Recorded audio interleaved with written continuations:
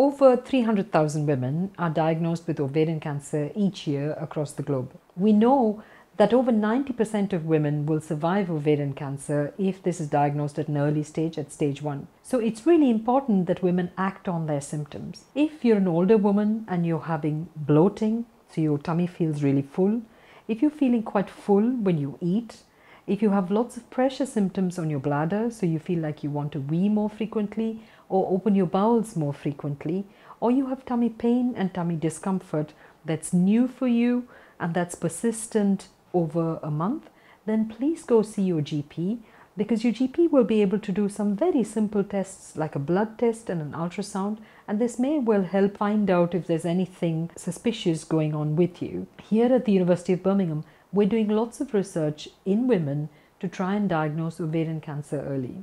And we're really optimistic that what we do will make a difference.